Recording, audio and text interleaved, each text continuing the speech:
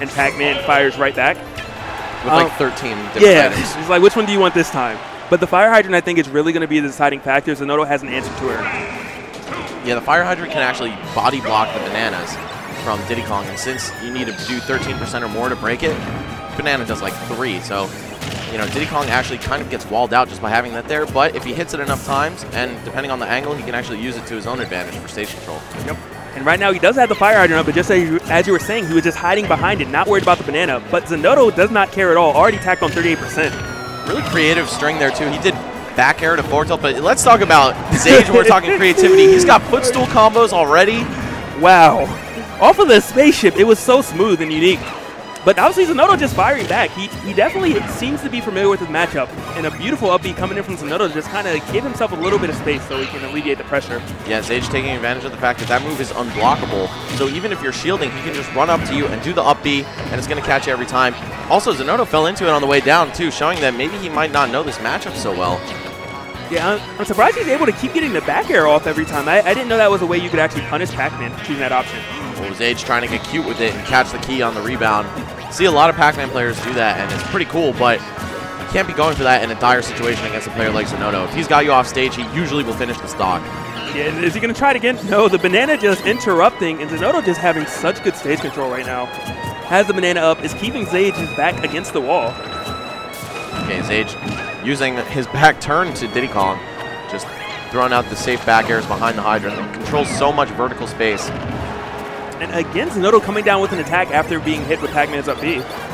Charge canceling his side B, or into side B from the bonus fruit charge. That's actually a really good tech for Pac-Man. He can use that to go into the hydrant also when he's above you, fake you out with the charge, and then do any other special. Is he going to be able to convert off it? No, he does not, but he does get some good damage in the setups. That didn't even do anything, but it just scared me. Yeah, exactly.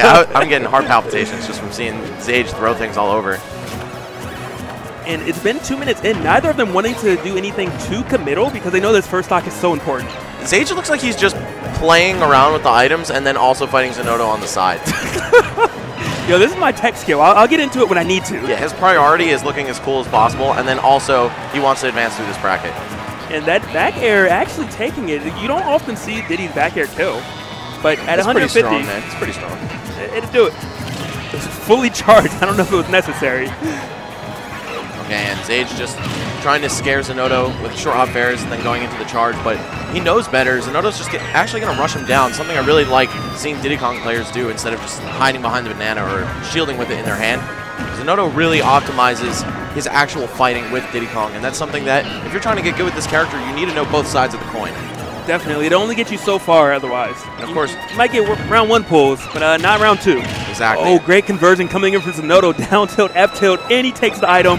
I love that with the down B pull. Yeah. It sends whatever you're holding out at the same arc as the banana, and then or like and a he might have gotten arc. a kill too if it would have connected. So great thought. And Zinoto really just building this lead here, showing why he is one of, if not the best Diddy Kong in the whole business, man. And that does do it. Great conversion right there.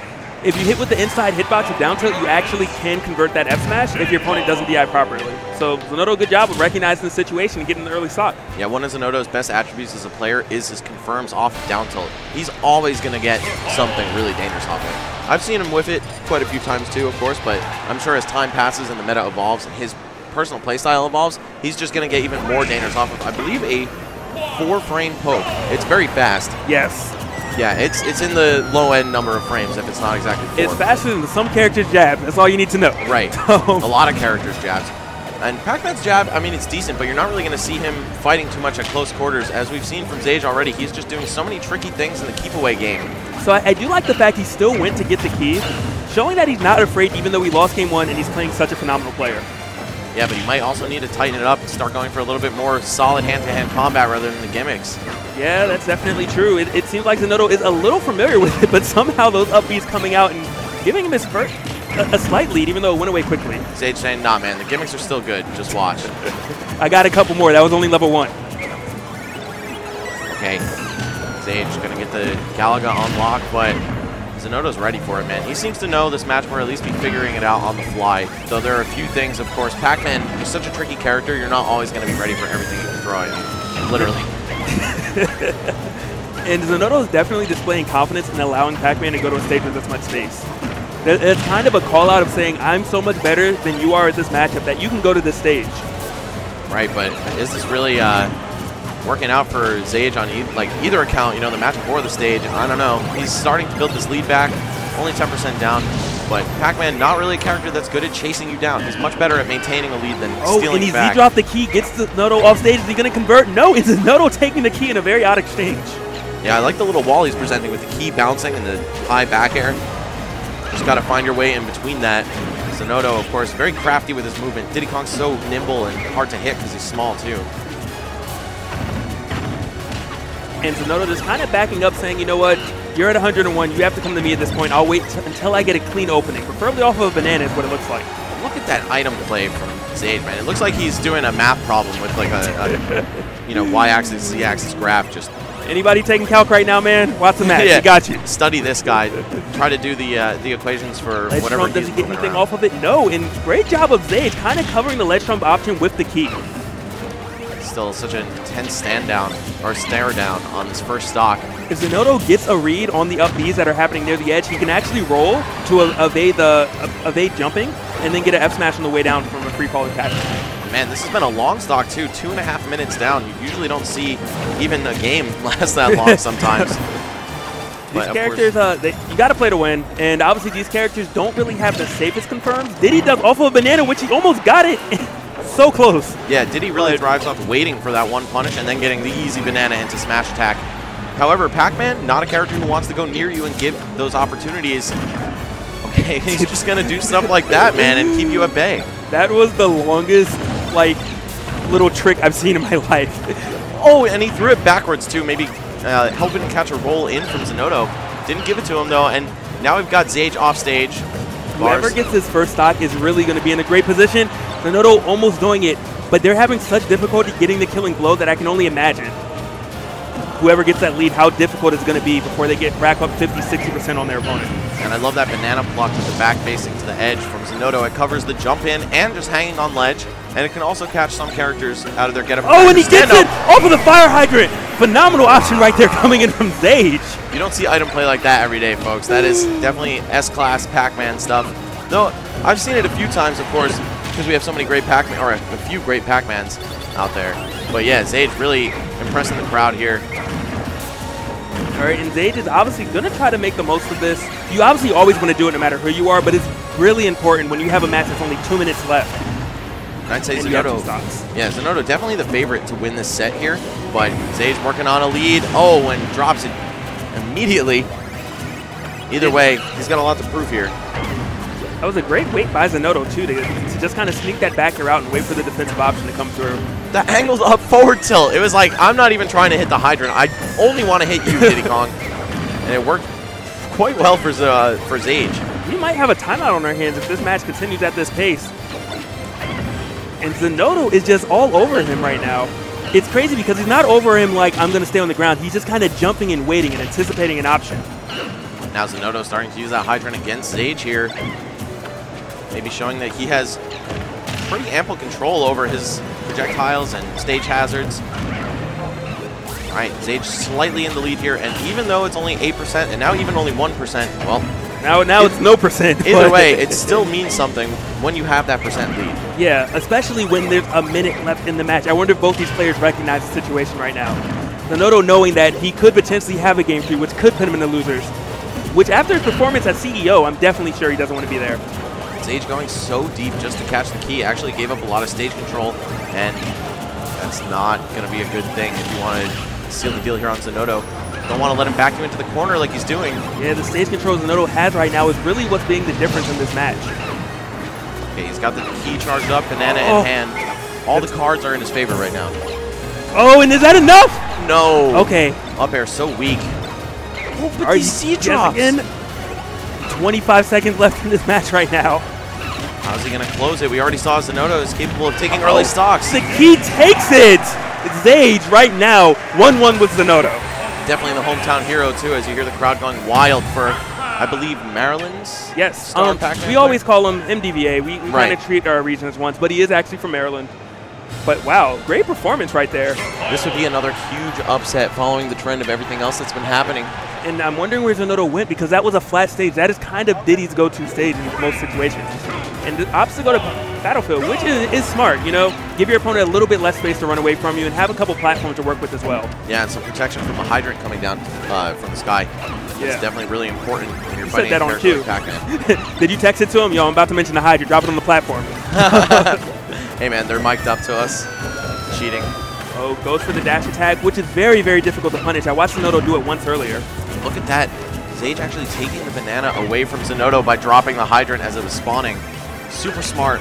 And Diddy has to have a little bit of time on his hands to take that banana out, and of course it's what propels him to such a high tier in this game. Wow, he actually fell through the 4th bounce of the platform, or the trampoline. And Zage recognized it through the key. Down 2% right now, but the way that last game went, this says nothing yet.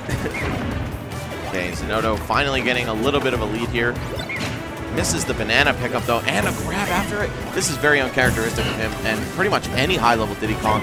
That's the easy bread and butter stuff, and Zinoto dropping this here in a matchup he's not very familiar with. Look at the hydrant, pushing him away from the up throw follow-up.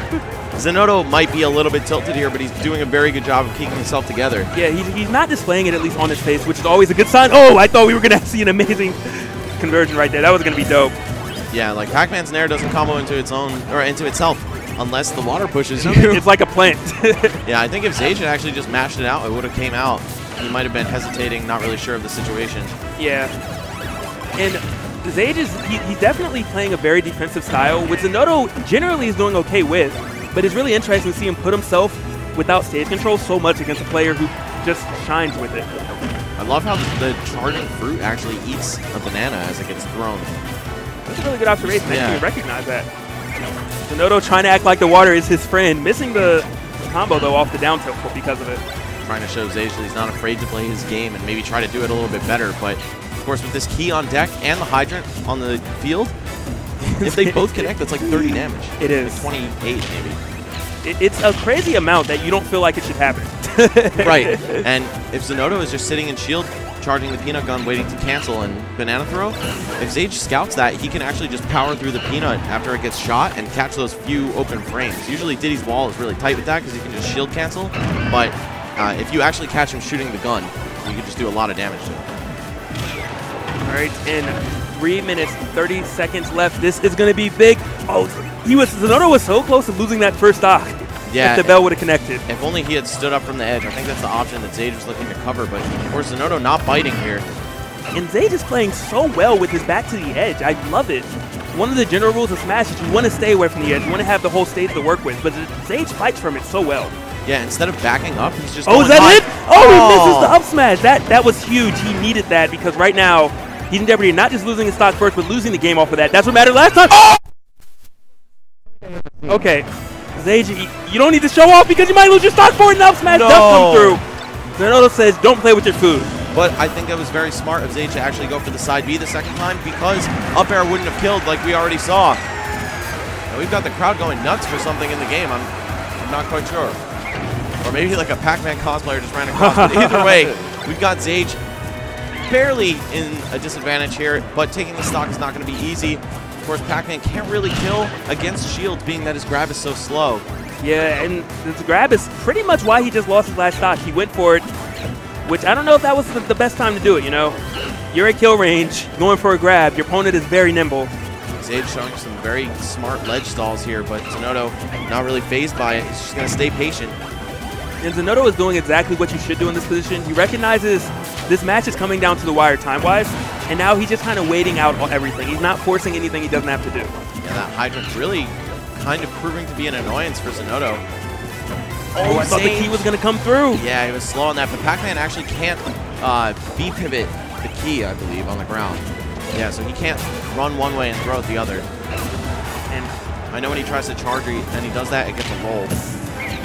Oh, that was almost Zage's life right there. And Zage is running out of time right now.